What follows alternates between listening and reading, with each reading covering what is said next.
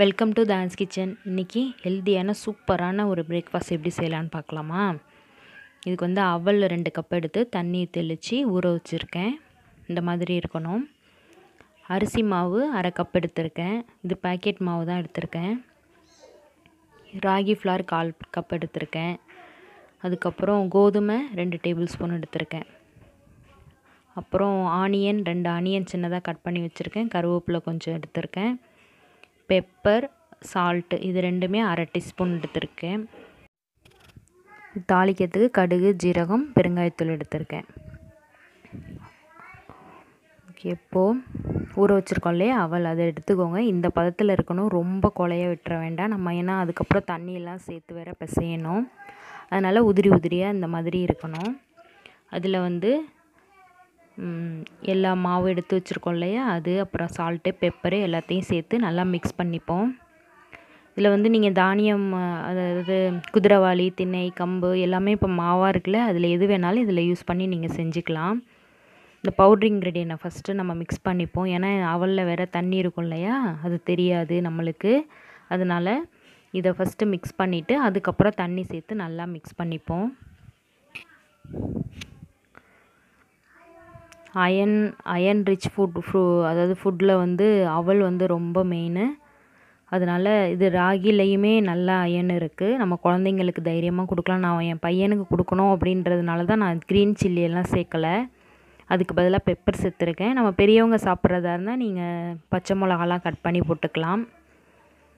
இப்போது இந்த மாதிரி மிக்ஸ் பண்ணி வச்சுட்டு நம்மளுக்கு எவ்வளோ தேவையோ கொஞ்சம் கொஞ்சமாக ஊற்றி மிக்ஸ் பண்ணி பார்த்துட்டு அதுக்கப்புறம் சேர்த்துக்கோங்கப்பா.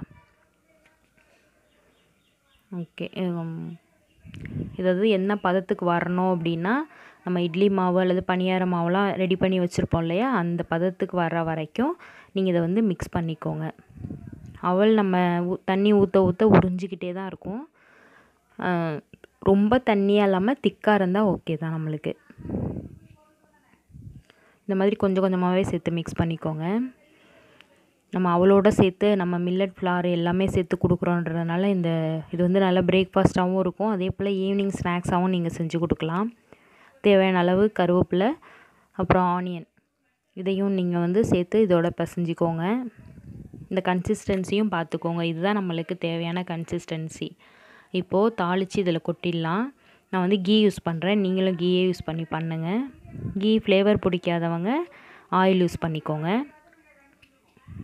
அதில் கடுகு, ஜீரகம், பெருங்காயத்தூள் இதெல்லாம் போட்டு தாளிச்சிட்டு கொஞ்சமாக கருவேப்பிலை போட்டு தாளித்து அதை வந்து ரெடி பண்ணி வச்சுருக்கோம் இல்லையா மாவு, அதில் கொட்டி கிண்டிப்போம்.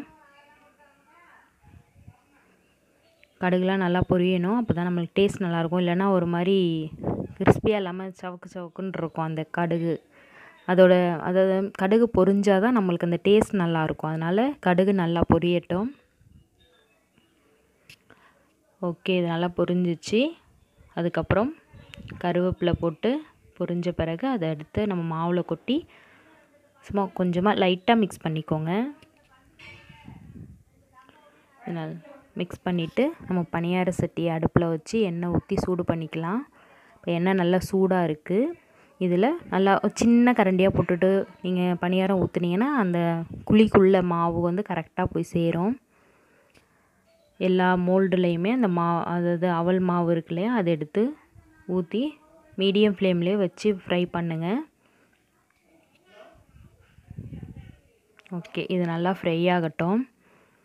இந்த பனியார சட்டியை வந்து கீழே வந்து அந்த குழியாக இருக்க மாதிரியே வாங்காதீங்க. ஏன்னா அடுப்பில் வந்து அது சரியாக செட் ஆகாது. கீழே வந்து ஃப்ளாட்டாக இருக்க மாதிரி பார்த்து வாங்கிக்கோங்க. இப்போ நான் அடுத்த பக்கமும் திரும்பி போட்டிருக்கேன்.